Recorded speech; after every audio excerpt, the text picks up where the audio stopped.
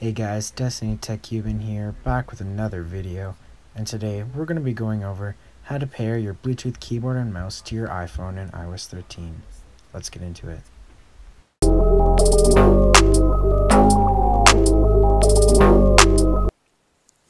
Alright, so first things first, to pair your mouse and your keyboard to your phone, you're going to need a Bluetooth keyboard and mouse, unless you want to buy a cord that attaches wired mice and keyboards to your phone. You're going to need to buy a Lightning to a USB port. But if you just want to connect your Bluetooth devices to your iPhone, then it's actually pretty simple. So if we grab the iPhone here and go into Settings and scroll down, you're going to need to go into Accessibility, and the first thing you're going to do is turn on Assistive Touch. And as you can see, this little square little circle thing pop up that people normally use when their home button breaks.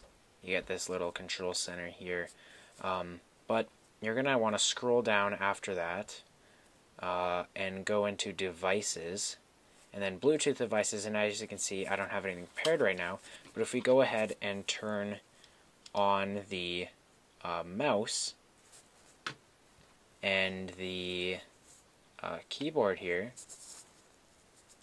with the LED indicators, you can see that they're going into pairing mode. And as you can see, the devices, it should just show up on your devices here. Yeah, Apple wireless keyboards. Then you can just click connect.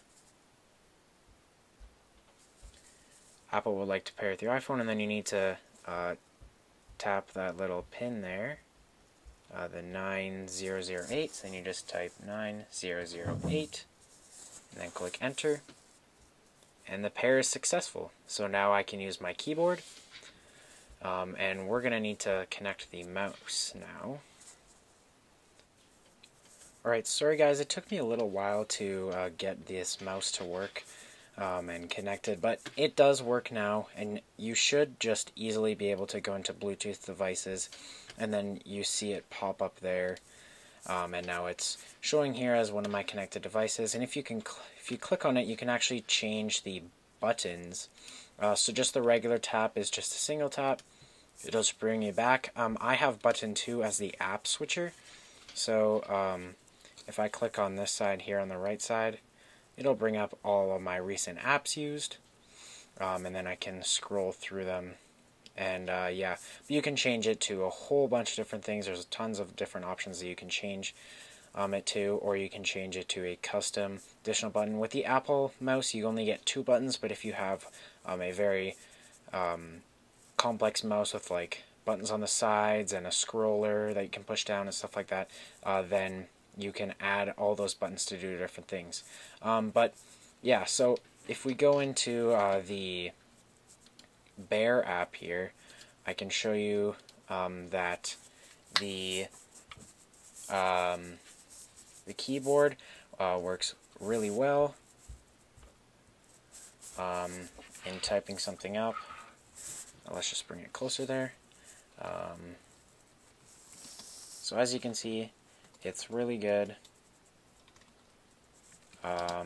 Works perfectly fine. And you can delete. There's only certain function keys that you can use. You can use the volume up and down button, and the mute button.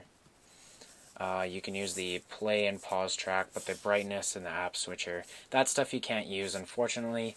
You can't use that on your iPhone, but yeah. Alright guys, that is it for this video. I hope you guys enjoyed it. Please leave a like and subscribe, and I'll catch you in the next video.